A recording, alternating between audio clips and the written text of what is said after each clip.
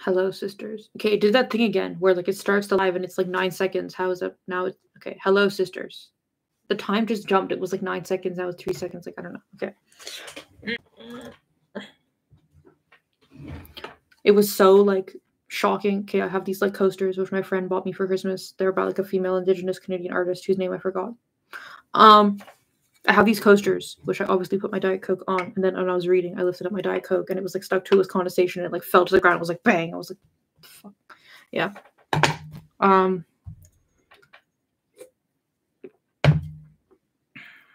So we read the essay. My main thought is that I was actually too tired to do this today, and I kind of want to like mulligan, like cancel and do it again. However, I have a very, very busy life. Like 5 days a week, I have 2 jobs, and I work. This week, I'm only working 6 days a week. Usually, I work in the last month or so 7 days a week. So when I make the schedule, I'm like, you have to freaking follow the schedule unless you have like a headache or a migraine. You have to, because if I don't, then I will just constantly be like, I'm too tired and never do it. So unless I'm like falling asleep because I got 2 hours of sleep, I try to keep on the schedule, even if I'm tired. It might mean that like my analysis or reading is not up to what I want it to be, but it's like either I do it or don't do it. So I have to like, make a compromise. Hello, Charlie. Hello, kitty cat. Oh my god, this fucking camera.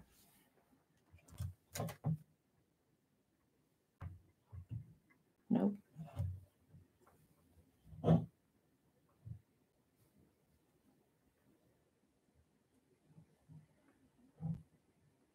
Focus. Nope. Focus. I don't understand why my camera is always going out of focus like this. Okay, well, there. All right, so first note, very tired. This is not about the essay specifically, but these discussion streams are always pretty like free. I'm starting a different feminist project, which is going to take up part of the time that I used to stream on live, like on YouTube once a week,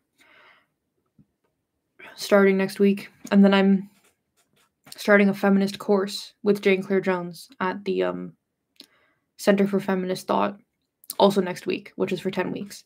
And I'm so fucking excited because it gives you like kind of like a history and like critical analysis of like how feminism evolved and got to where it is, and like how women constructed some of like the core concepts of feminist thought, which is super fucking cool. However, the average reading per week is like 70 or 80 pages of essays. So, or excerpts from books. So, as a result, I have like, and for that, I'm not just reading casually, I'm like taking notes and stuff, like there's like work to do, coursework to do. So, as a result, from now on, I will be streaming only once a week, I think.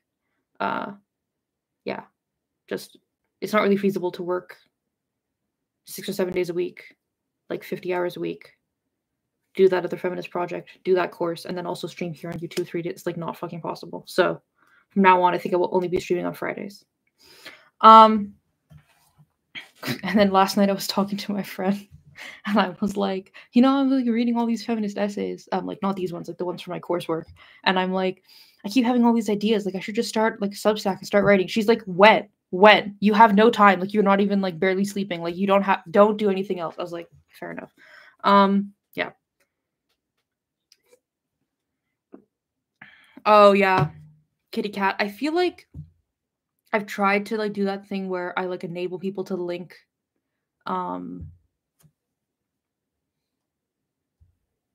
like URLs or web pages or whatever, but then YouTube doesn't like it. So if you email it to me right now, I can put it into the live chat like right now. My email is gnc-centric@gmail.com. Okay. And if I don't remember to go check my email, like tell me. Okay. So I'm not going to give like a broad summary of the essay or anything like that, because I really feel like I only absorbed like 60 or 70% of the essay. Yeah. But I'm going to give you some of my random thoughts about it. my main thought. Well, I guess let's like glance through the essay. It was pretty long, also.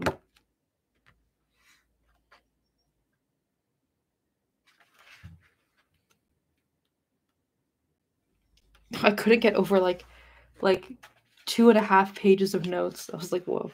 Okay.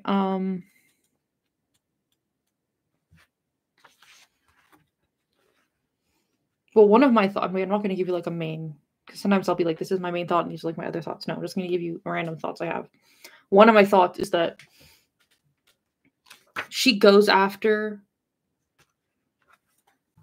postmodernism or like post-constructionalism or whatever in like a round, like in a sideways, like incidental way in this essay, like she does in so many of the essays in this book.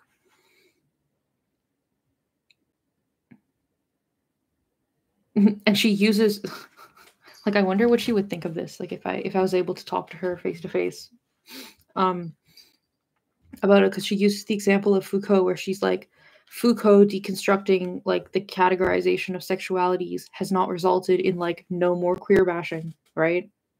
So deconstructing the concept of race is not going to like destroy racism, because like intellectual conceptions have very little impact on like the rules by which we live as a society that are based on the concept, like the societal conceptions we already have. I was like, fucking yeah.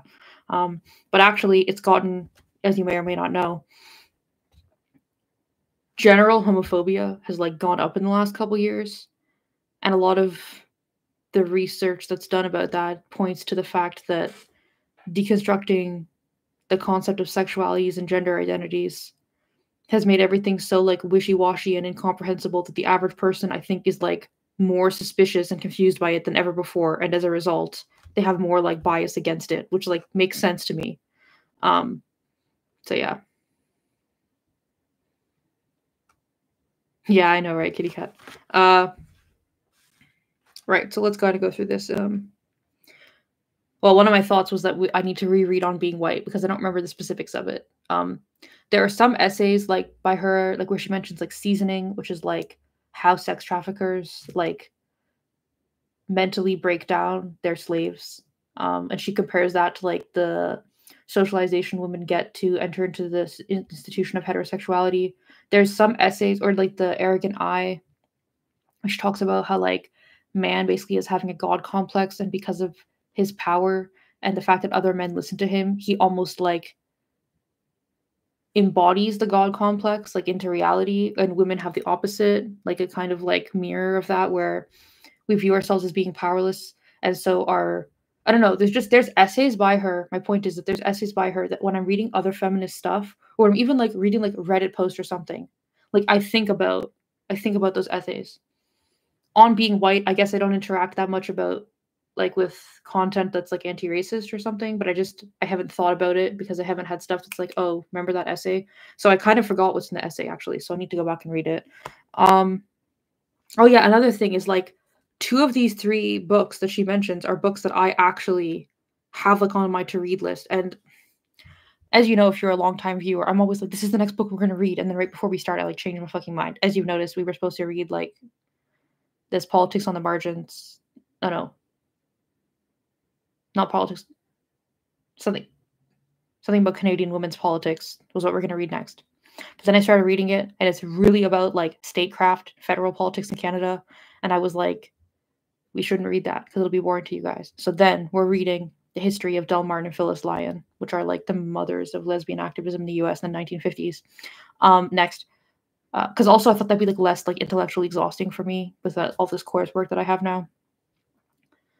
But then my friend, who's Canadian, was like, so you don't want to read about like federal party politics in Canada in the 80s in this book because you think your readers won't care about it? She's like, would an American ever have that attitude? And I was like, no. And she's like, you should fucking read it. And I was like, okay.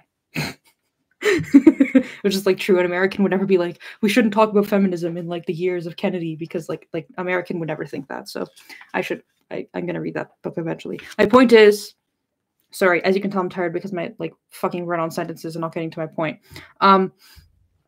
I do want to read This Bridge Called My Back because there is no audio of it. And as you know, my purpose is to kind of make things that are like inaccessible more accessible. Obviously, This Bridge Called My Back, you can find the PDF online. It's easy to find, which in one of the links, I think it's in the Feminist Library link, like the third link in my description. You can find it, but I mean, make things accessible in terms of like, does it seem intimidating to you? Like, let's talk about it kind of thing. But every time, and also bell hooks, there's a handful of authors that I think are so prolific that I'll probably never read them on the channel. For example, Mary Daly, bell hooks, Audre Lorde, like all of their stuff is like in publication right now.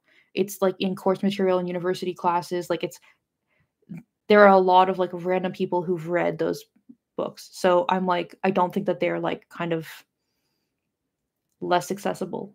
So they'll probably never be on my channel. But whenever I'm like, okay, it's time to talk about like race things, it's time to like consider like womanism, or like maybe let's talk about like the history of the Combahee River Collective, like black women separatists, or like whatever.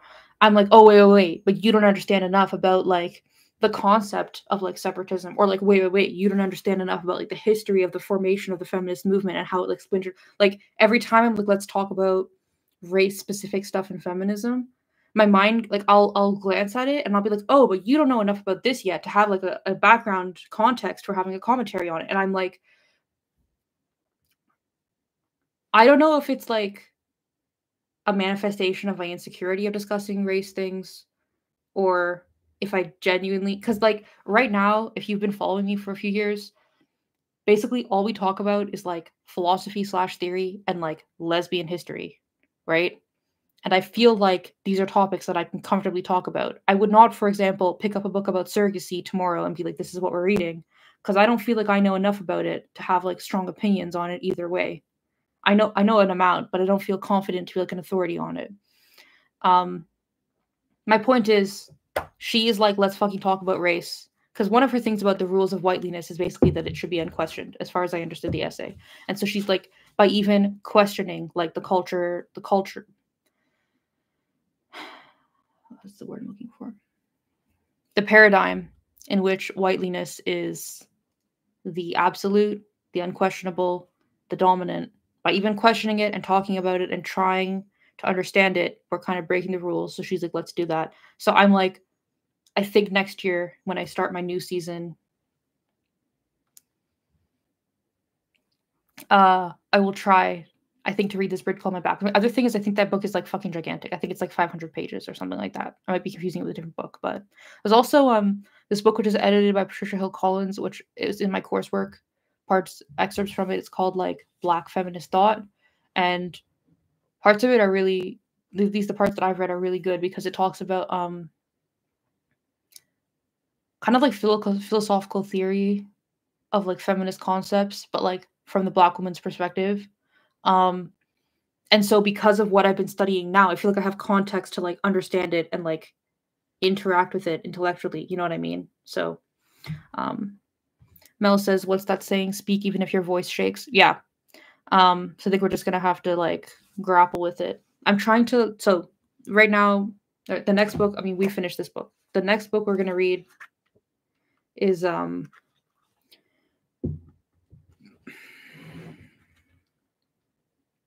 says, even though you may think, because I think you're pretty informed, you're not informed enough about race. I think you should add your perspective. Yeah, I'm going to eventually. I guess it's just like the courage to step into that. What was my point? Oh yeah, I'm trying to plan out. So as my longtime viewers know, I have like a seasonal usage of social media. So I think I'm going to be here until the first week of June. My goal is to finish the Del Martin and Phyllis Lyon lesbian / woman book by then. Don't know if that's realistic. I think when I start a book on my channel, I make all the thumbnails and I cut up the chapters if they're too long. So I think it's going to be like 24 readings. As of right now, I think I will get like 3/4 of the way through the book before my hiatus begins, which is like when I go to a place with no internet. So I don't know if we'll finish it by then. But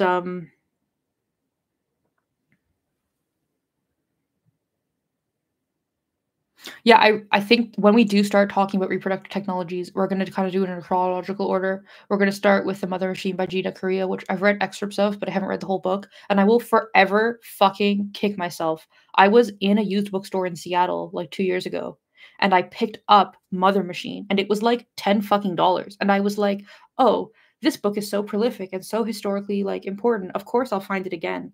I'm flying. I can't take extra books with me. And it was like fucking skinny and small. It was like smaller than this.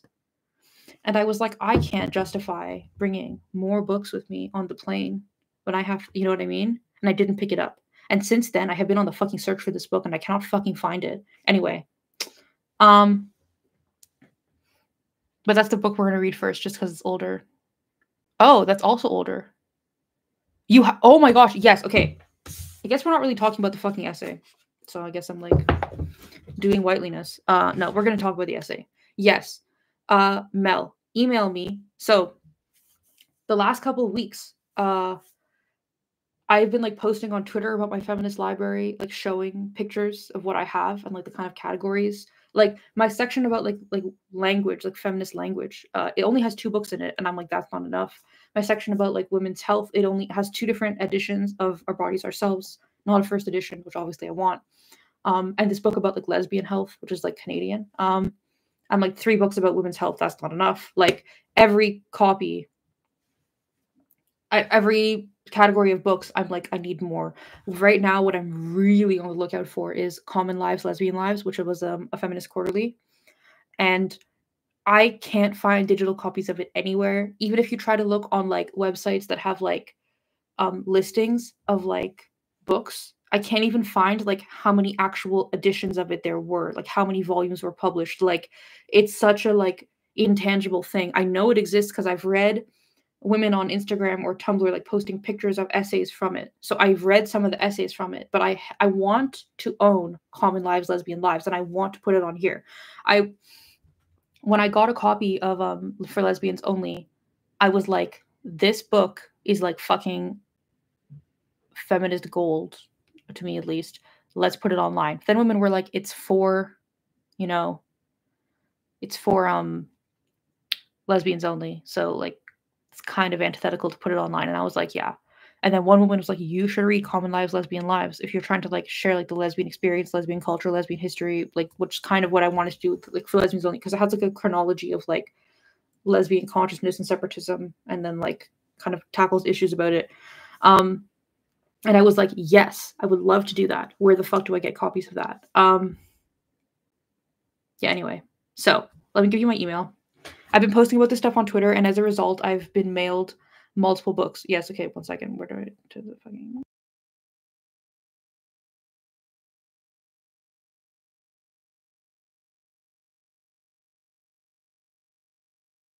that is my email. So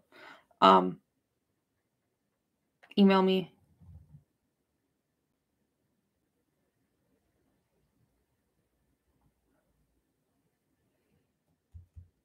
The title, it's like one of those, it's like Sinister Wisdom or like Lesbian Ethics, like a kind of thing that was published like 4 times a year with like essays.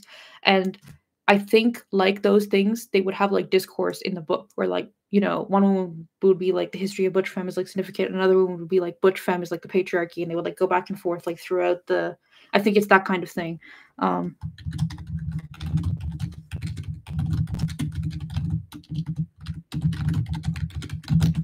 I don't know why I didn't consider universities. I have a couple of friends who are in different universities, not close to me, but maybe they can access copies of it that I could use or scan or something. I don't know. We'll see. Anyway, so all this to say, trying to plan next year's books. Usually we can get through about 3 books a year, depending on size. Like this book is not huge. I planned out reading For Lesbians Only. It would have taken me, I think, 96 weeks or something to read it, because it's like 550 pages or something. So next year, I don't know, man. There's so much philosophy. I have like 3 different feminist philosophy anthologies that I want to read. Because I just fucking love feminist philosophy, as you know. But I do want to read Dworkin. I think my thing is going to be I'm going to read at least one Dworkin a year until we're all done. Because in general, those are the videos that bring people to my channel. Like, all the feminist reading I've done on my channel, Dworkin's books are the ones that get people to like come to my channel and be like, oh, what's this? And then they start looking at my other videos, as far as I can tell from the way YouTube analytics tells me things. So also just like her books are so fucking good. That would take forever. Correct, Kitty. I'm not stopping. I'm doing this for like the next 25 years. Like I don't have anything else better to do than talk about feminist literature, to be honest with you. And also there's nowhere to like formally study it. I mean, I'm taking this feminist course, but like when that's done, there's like 3 kind of courses. I'm taking 2 of them now, and then I'll take the 3rd course after. And then what? There's no like I can't do like a master's in like second wave like sex wars or whatever. Like there's nowhere else for me to study this shit. So like this is me studying feminism, or trying to, at least. I don't know. I really should have done like a life update stream rather than doing all of this in the stream about this, because we're talking for 20 minutes. We haven't really talked about the essay. It's because Dworkin is synonymous with radical feminism. Yeah, she's like the most well-known radical feminist at this time. Which is unfortunate, because there's like, not that I don't love her, but there's a lot of really good radical feminist writers that are, I think, overlooked. Like, I hope for most women, like when they come to my channel, they're like, oh, Dworkin, and then they see all my other readings and they're like, oh, I'll click on something else. Like, I hope. I don't know. Yeah, so next year, we're definitely going to read a different Dworkin. I don't know which one. I'm thinking Letters from a War Zone or Woman Hating. But maybe we should just jump on it and read This Bridge Called My Back. But I really do want to read The Mother Machine, because since 2 years ago, I can't fucking stop thinking about it. And also, in my, like, friend group, we actually talk a lot about, like, the ethics of gamete donation. Not surrogacy specifically, but, like, the ethics of, like, the politics involved in, like, who's donating what, who has knowledge about what, who has power over what. And, like, I know that these were like kind of some of the things they grappled with very early on before they knew what was going to happen. And now here we are like 50 years later, 45 years later. This Mother Machine is like 1983 or something, right? And we see now that like the ethics of how women are impacted by this stuff is like very bad. So kind of 3 books, maybe This Bridge Called Our Back, Mother Machine, and something by Dworkin, probably next year. If only I had the time to read 5 days a week. Oh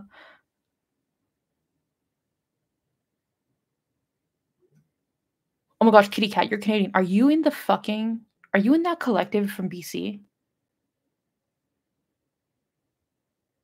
Dude, fucking email me. Wait, also, did you email me about the link I'm going to put up? Where is it? What fucking email am I using? This one. Like 75,000 emails.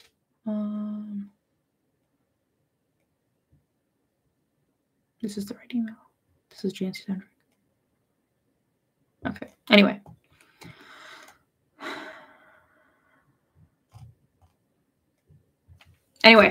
Okay. Another thing I want to do is like start a lesbian collective. Like, who has the fucking time? Okay. Let's talk about the actual fucking essay now. So she mentions books that I was like, I want to read those books.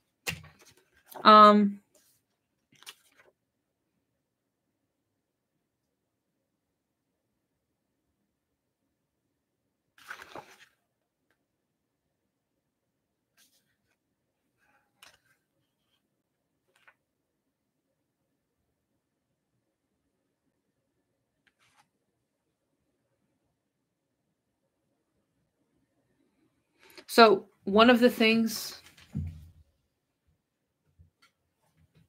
are you in a lesbian collective or a feminist collective? Because the one I'm thinking of is a lesbian collective. But dude, fucking email me. There is a chance that in the next 12 months I will be in Vancouver. So like, let's hang out, obviously. Okay. One of the things she covers in the introduction basically is that like white women, this is my understanding, thinking in circles, talking in circles with each other is kind of self-indulgent and not very fucking productive. she says it's like, we consider it to be working with ourselves, but actually what we're doing is playing with ourselves. So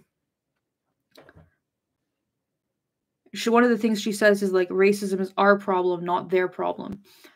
This is something that I used to come across a lot when I was like into liberal feminism, was kind of like, how are we supposed to like undo our racist ways of thinking? And oh my fucking god, it's already 1. Okay. How are we supposed to undo our racist ways of thinking and behaving without exploiting like the labor and energies of like, you know, women of color or Black women.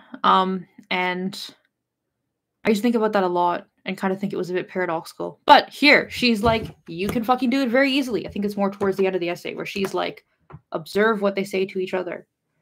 Listen when they fucking talk about things in general rather than like interviewing and demanding answers, and read their fucking writings. Right on. Like, that could at least be a starting point. Like, obviously it's what I intend to do. But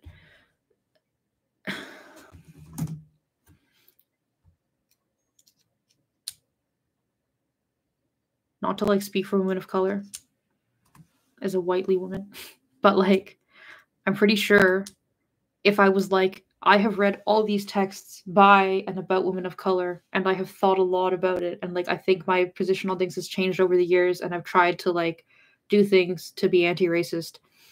Can I ask you a question about things that I've thought or whatever? They would be much more open to it than being like, I've never really thought about it except for what other white women tell me, so like explain everything to me from scratch. I don't know. At least like, I feel like we should put some fucking effort into it. Another thing that she brings up, well, let's go in chronological order. So the introduction basically is like, let's stop thinking and talking in circles and like actually do something.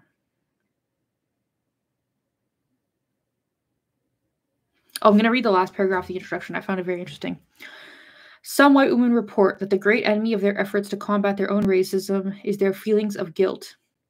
That is not my own experience, or that is not my word for it. The great enemies in my heart have been the despair and the resentment which come with being required by others and by my own integrity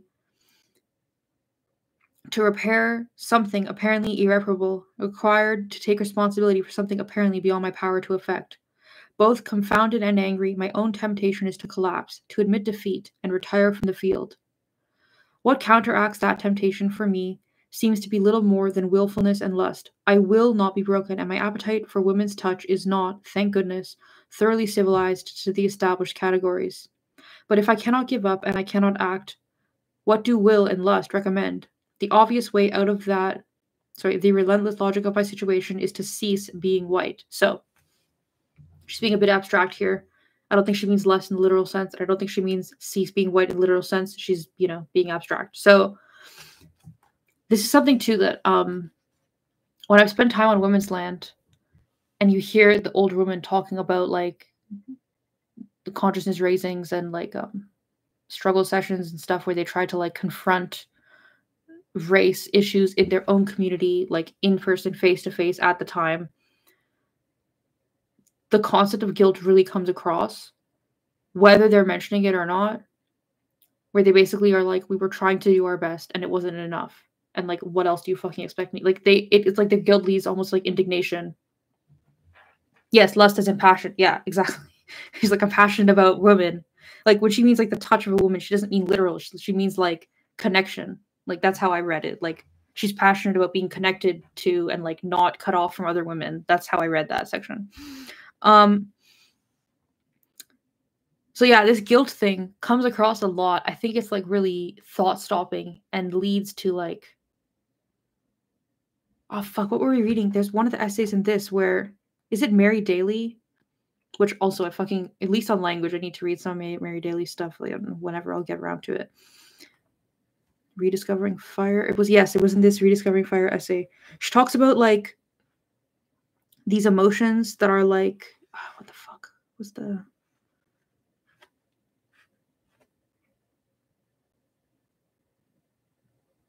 No, this is the wrong essay. It's so short.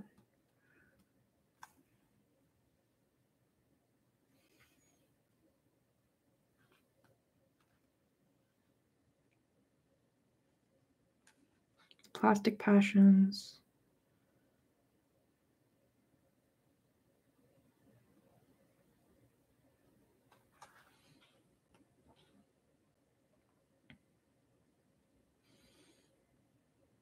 Okay, well, anyway, in the review of Pure Lust by Mary Daly, Marilyn Frye mentions like the plastic passions, which are like emotions that stop you from acting. And she's like, these are the emotions that stop you from acting. Guilt, despair. Like, I don't know. There was like a list of them, but I can't remember. But I remember guilt was on the list. And she was like, these are emotions that you're told are like just as significant as other emotions, but actually these emotions all lead to like a stopping of action. And like stopping action is like the antithesis of creating being and creating space for women and like doing feminism. So she's like, all these emotions are something to be like aware of and be conscientious of. And like when you feel these emotions, you should, as far as I understood the essay, step back and analyze where did that come from. Because if you understand where that come from, the real emotion behind it will lead you to take action and do something useful and practical and like creative and helpful to women, rather than the like plastic passion, which is like a cover for the true emotion. So in this essay, she's like, guilt is a problem with white women confronting racism. And so my question is like, what is the guilt, the like cover for? Like, what is it hiding? What is it masking? Masking is the word I'm looking for. What's it masking? And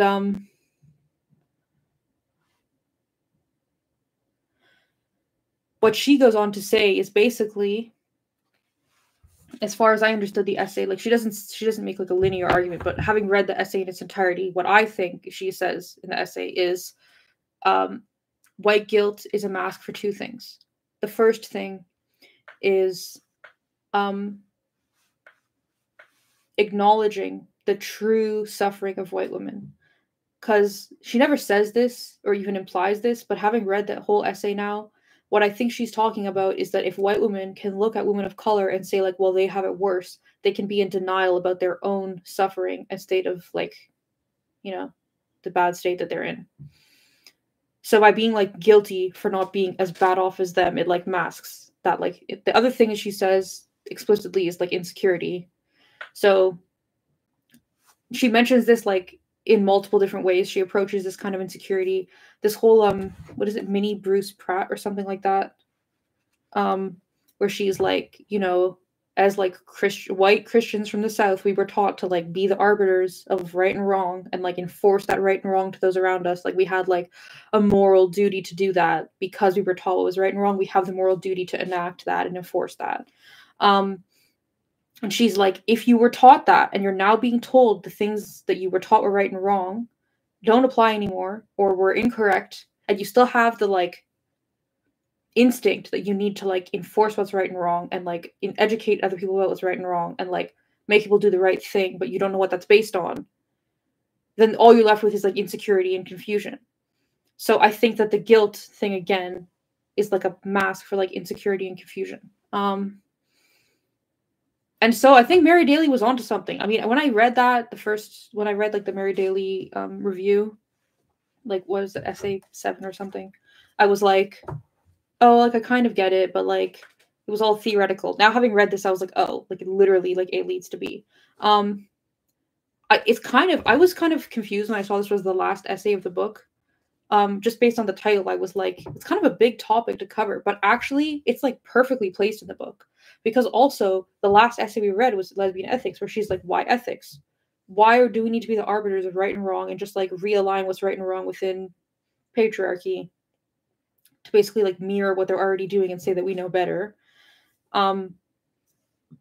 She basically is like, let's not mirror black and white, right and wrong thinking. This is like my very dumbed down understanding of the essay of lesbian ethics. She's like, instead, let's ask questions about where are our values, what are our principles, what behavior should that lead to, what consequences should that lead to, and how does that differ from the state we're actually in. She's like, let's think of ethics in like a broader sense rather than like this kind of like westernized Christo-European sense. My understanding of the essay. So to read that essay and then to read this directly after makes a lot of fucking sense, because she's like, she states this like multiple times in the, I think it's the contingency of racidness, and in the, what's the next section after this? Yeah, in the contingency of racidness, where she's like, all these white feminist women are trying to like do good, do the right thing, but they don't know what the good or the right thing is. So they fall into like two positions. One position of like deciding what the good or the right thing is with regards to race, and therefore being like really condescending and domineering, and it's not helpful. Or like deciding they don't fucking know and standing back and doing nothing and just distancing themselves from it. And also what she mentions in the review of Mary Daly, when Mary Daly is trying to kind of like, I think it's the word race or the word racism, she's trying to kind of like defang it. She basically explains that Mary Daly thinks this word is very like intimidating to women, so we need to like kind of like play with it and touch it and like interact with it in a way that we can like really grapple with the word, rather than like hearing it and having like a kind of gut instinct of like, oh, that's bad, like to kind of like have a deeper understanding of it. She's like, by doing that, Mary Daly has actually done a disservice by making it like, instead of like a, anyway, she's critical of Mary Daly doing that. But here she is like, one of the problems is that since white supremacy is a social structure that exists in like most of the Western world and is entrenched in our rules and like social contracts and legislation and stuff like that, by doing nothing, you are just letting it happen. So this seems to be like her thesis in almost everything she writes. Do something creative, do something out of the box, try doing something different, and you'll probably accomplish something rather than nothing. Yeah, I think that's like, I like that a lot. At the same time, though, while reading this, I mean, she's like, she's quoting different black people from the Drylongzo, and they're like, all white people do is sit around and think, and sit around and talk. Like, they think they're such authorities on things, and I'm like, well, aren't we kind of trying to be authorities by sitting around talking with each other about this? I don't know. We do what we can, I guess. So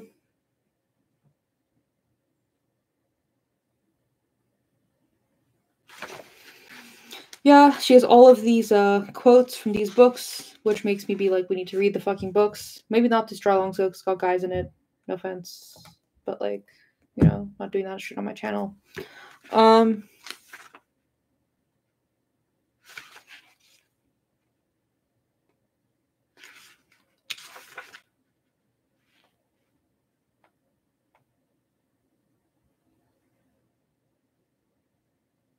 There's something else that like generally she talks about in the essay, which I found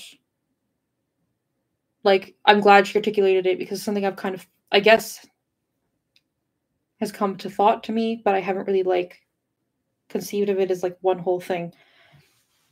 So when we were talking about lesbian ethics, and also in general when I've been talking about like gender critical anti-feminists and liberal anti-feminists, I'm like, one of the things that we as radical feminists should have and do have is like humility and the ability to like self-question and challenge each other. And that is like one of the things I think that gives us our strength. And she is like, if you are brought up in this like Christo-American concept that you are like the arbiter of good and bad, and you have to go out and enact it, and then you're told like race is a problem, then your instinct is to be like, okay, I'm gonna like redesign what's good and bad and go out and enact that to like solve racism. She is like, what was the word I just read here? That I was like, that's the right word. Right.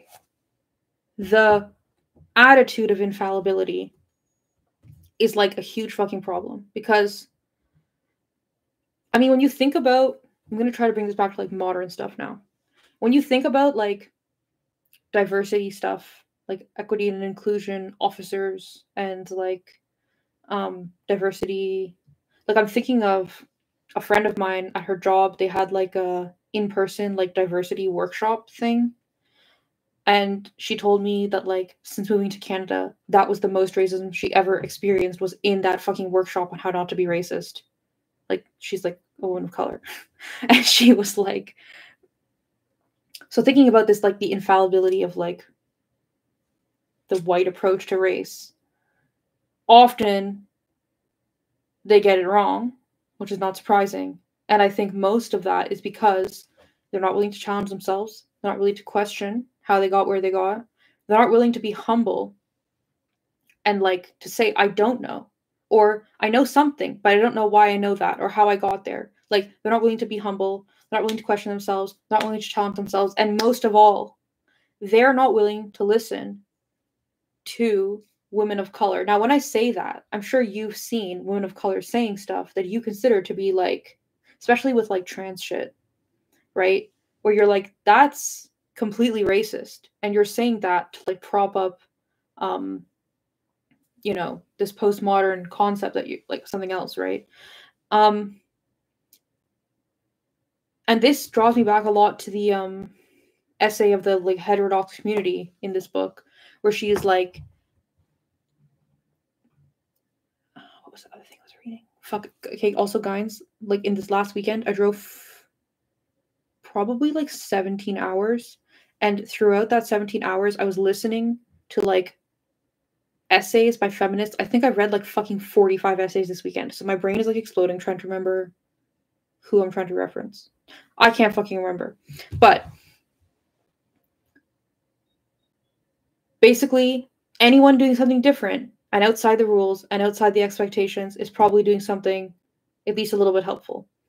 So when she talked in this essay about like listening to Black women, or Black, I mean, she doesn't say Black women, she says Black voices or something. What I think about too is that I'm like, a lot of what's happening in modern times to like combat racism seems to be like, one of my good friends is Black, and she's very critical of like these like career activist types. And you will see the people who like have these like diversity workshop trainings that they like go into like Fortune 500 companies and they train them not to be racist, or like these people who like do like speaking events at universities and stuff. It's like their entire job, and you might notice that they're all saying the exact same thing in the exact same way. And so when I think about like listening to what Black women have to say about racism, or women of color have to say about racism, I'm like, they're not a fucking monolith. So why is it that all of the like messaging we receive in the year 2024 about how to like fix the problems, which obviously is not really fucking working if you've like seen the world, seems to all be the exact same shit from the exact same angle? I'm not saying that like it has no merit. I'm just saying like, if you're going to listen to lesbians on a topic, you would hear a multitude of like a variety of different opinions and different values and different approaches. So I don't think that by like all in the year 2024 following the same like career activists who are saying the exact same things over and over again, that's like listening to like people of color on large, because they're all socially sanctioned. It's kind of like in the beginning of this book, I think it was the second essay, where she talks about being a lesbian in the academy, and she is like, the fact that the academy lets me speak and bolsters me as like a radical who's like changing things up, actually should lead you to question if I'm that radical, because the fact that I'm in the academy and I'm now like socially sanctioned to say what I have to say, you know, is it actually radical? Because if it was, it would be a threat to them. So it's like the same kind of thing. It's like if what people are saying in the year 2024 right now, what is like the most like socially prolific like ideas about it are all socially sanctioned, why are they socially sanctioned?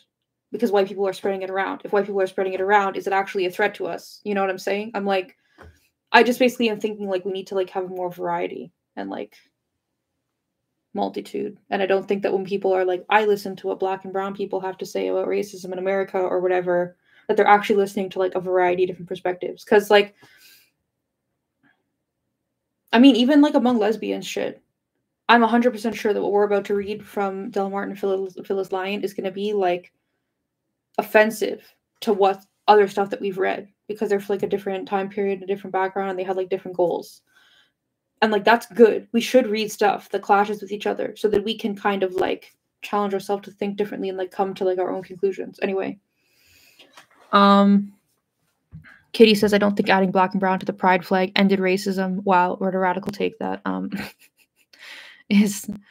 Kitty says it's PR for the system to appear more palpable and not what it really is, which can't be tweaked into being ethical because it's based on exploitation too. Yeah. Which also, when she's talking about, I don't know which essay it was, I think maybe the lesbian in the academy or whatever, which basically is talking about like tokenism. Like, I think a lot of what's going on right now is actually tokenism and doesn't help anyone to do with race politics, at least the way I view it. Because I'm like, not that I'm like an authority on race, but like at a very basic level, if I look at like the state of like race issues in Canada from when I graduated high school to now, which is like 10 years, I don't see any huge differences. So, you know, anyway, okay, let's keep going. This fucking camera, stop going out of focus. I also was supposed to like, fuck, I was having like a meeting like 20 minutes ago. Okay. Whiteliness in class. Oh yeah. TLDR. Basically, she's middle class. A lot of people talking about this in middle class, so it might come across that this is a middle class issue, but it's not. Also, that the average person enacting white privilege is middle class, and so it makes sense for those of lower class to like mirror and imitate them in an attempt to like be seen as having the same amount of authority and dominance. Like, yeah. Feminism and whiteliness. Okay, there was like one paragraph in here that I was like, we need to fucking read this. Oh, this is from Doris Davenport. I'm gonna read this quote, and then I think we're gonna wrap up the stream because it's been way too fucking long. All right, from Doris Davenport. A few of us third world women see beyond the so-called privilege of being white and perceive white women as very oppressed and ironically invisible.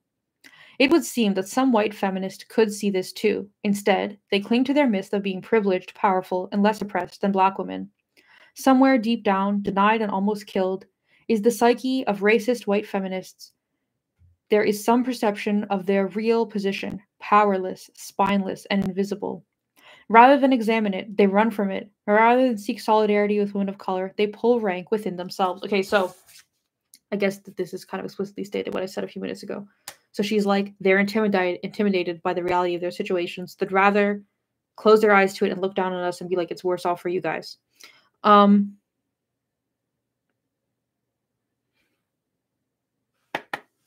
If some of you follow me on Twitter, I have been accused of being racist, which, like, you know, probably is true. But the reason is that, like, every single fucking time, I follow a lot of, like, ex-Muslim women and, like, women from North Africa and stuff like that who are, like, feminists online. Or even women from, like, Malaysia and Indonesia, like, I don't know, places where Korean women, Japanese. I try to follow women from all over the world. Is my fucking point.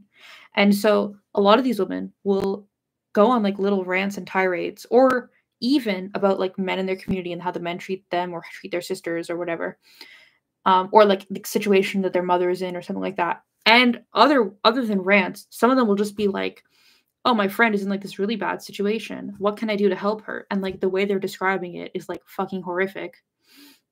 Oh, particularly, I follow a couple of Pakistani women who talk about, like within their country, that there's like all this like religious tension between like Hindus and Muslims, and that often whatever side you are on, like ethnically, the fact that there are like the two sides is weaponized against women regardless of which side they're on. So they're like, oh, you need to do this because it like conforms to our like our culture. So if you're not doing this, it's because you're like on the other bad people's side.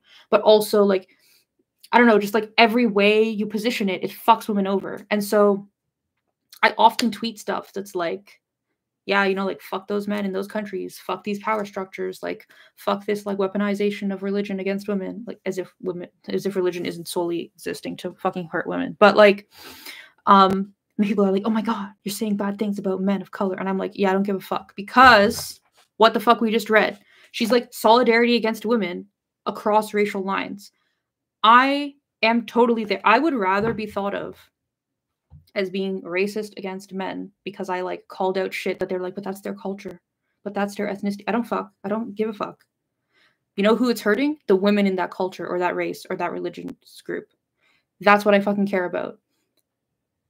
Every single time there is like this, what do you call? Like, oh, what's the fucking word? Moral relativism? Is that the word I'm looking for? Like, a friend of mine was in a situation, like last year, I think, where I think she was in a class, or she had a friend who was in a class or something like that at a university, and they read something about, I can't fucking remember, but basically it was about something to do with like sexist institutions in some specific African country. And almost everyone in the class came away with the position of like, but if they're like Muslim, which was not mentioned, nobody mentioned the religion of any of the people in that country. If they're Muslim, like they should get to like practice their culture. And she was like, the whole point of the thing that they read was women are being hurt in this culture because of their own cultural practices. Like, let's think about it. What should we do about it? How is that bad for them? And the entire universal blanket response was, well, that's their culture.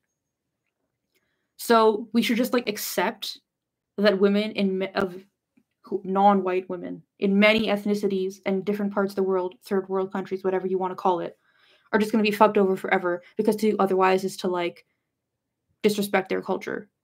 My view is that if their culture is hurting women, then like that's fucking bad.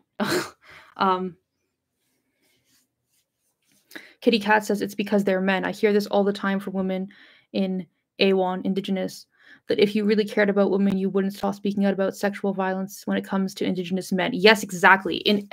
This is something that I think I read from Cherry Smiley, who is like an Indigenous feminist in Canada, but I might be confusing it with someone else.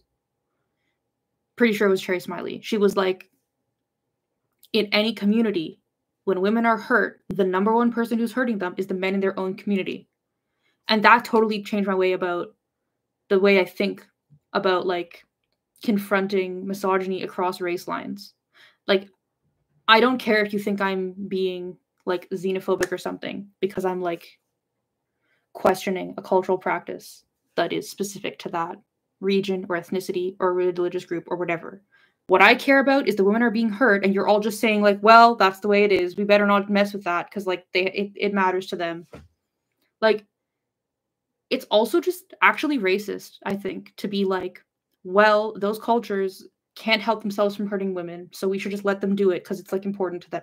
Hurting women is so important to them that to question it, you're attacking their culture. That's like what? Like, I don't know. Anyway.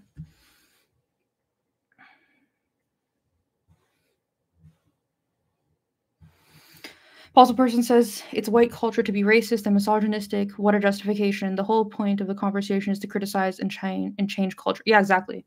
So one of the like the core things that I'm comfortable with and have been like trying to think that way and speak that way and connect to women that way is that I have solidarity with women across racial, religious, ethnic lines, above and beyond my care for how it's perceived that I treat the men of that culture. I don't know. That's where I'm at right now, based on what I've read from women of color who are feminists. Because like every single fucking time, it's so glaringly obvious to me right now. Like, I've spent a lot of time in like Muslim majority parts of Canada, and it's so fucking obvious to me. Like, I've seen conversations where like Muslim girls, like teenagers, try to have conversations with each other about like the sexist limitations that are put on them because they're in like a Muslim family and go to a school that's majority Muslim and like all that kind of stuff, right? And the reason the conversation goes nowhere is because the people around them, other women who think they're being feminist, are basically like, well, you know, multiculturalism, Like, women are trying to understand the situation they're in. And because people don't want to be like Islamophobic, they're stopping the women from actually talking about it and just exploring it and challenging like the way they were raised to have a deeper understanding of like the misogyny they're experiencing. Like it's fucking insane. It makes me so angry. Yeah, I don't know. Anyway. So yes, solidarity across state lines, even if it across race lines, even if it makes us look like we don't care about men of that really race. Yeah, wait to let these women sink. Yeah, exactly. Like, I don't know. Yeah. Okay.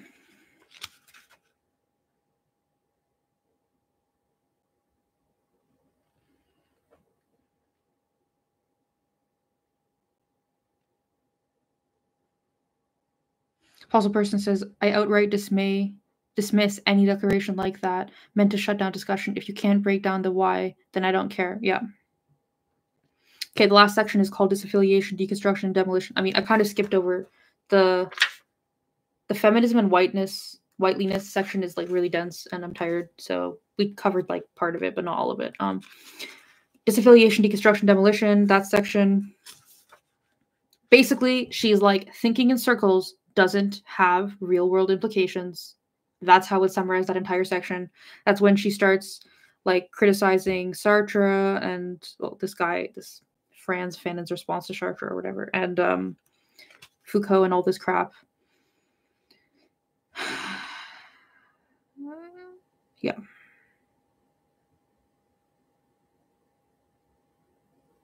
Like, I think that you could, if you were not reading between the lines, you could read parts of this essay as her being postmodern, but she's not trying to say that if we think outside of race, race will disappear. She's saying if we think outside of race, we will have a deeper understanding of the situation and more options of how to confront the situation, rather than being stuck in the groove that we can't get out of. She's not saying that if we think outside of race, then we can just like racism will be gone. And she's criticizing that position. Growing room is the last section, the shortest section. Basically, she's like, we need to practice how to get out of whiteliness, you know, the paradigm, behaviors, and rule following that embraces, enables, and perpetuates white supremacy.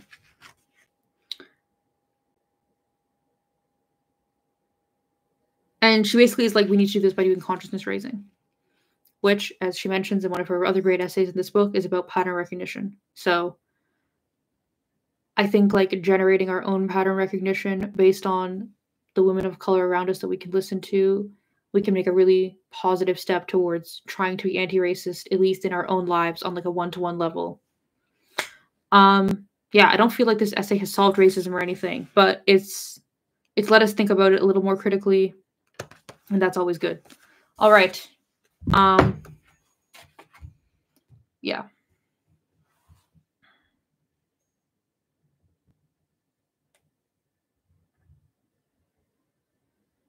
Yeah, for sure. Possible person says people really just think they can throw out words like that now to stop people from talking. Yeah. It's crazy too. Like one of the things that I think about, especially because I mentioned how there's like the socially condoned anti-racist like rhetoric right now, is like I have friends who are women of color who have been in situations where it's like, okay, we're gonna like combat racism or like talk about racism.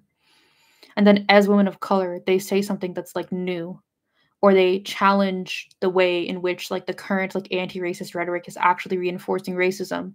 And everyone in the room is like, oh, well, you're a racist. Like white people in the room are telling these women of color that they're racist for trying to like think things through in a more nuanced, throwaway, or in a way that's based on their world experience rather than the world experience of the socially sanctioned anti-racist rhetoric. And I'm like, so the actual impact of what happened in that room was a black woman stood up and said, I think that of it this way, and a bunch of white people told you to shut up because you're being racist. Good. Anti-racism, A+. Good job, guys. Yeah. Katie says, and when you stop talking, the system wins. Imagine that. Yeah. Yeah. Anyway, so we've talked for like a fucking hour about this. I need to go. This was nice. Honestly, it wasn't that nice because I'm so tired. I feel like I wasn't super coherent. I feel like I rambled a lot, and I apologize for that. Tomorrow, we're going to do the final recap of the essays of this book, and then probably the introduction to the Del Martin and Phyllis Lyon. But tomorrow, I have like a lot of work to do, like between my jobs. So I'm not sure if we'll get to all of that, depending on how tired I am. Yeah. All right. So thanks for tuning in. I will see you guys tomorrow. Bye. Okay, Pausal Person, I'm trying to end the stream. You're saying all this like super quotable shit. Pausal Person says, nuance is the death of dogma, and when dogma dies, the self-righteous ego feeling it collapses. Yeah. Yeah, okay. Bye.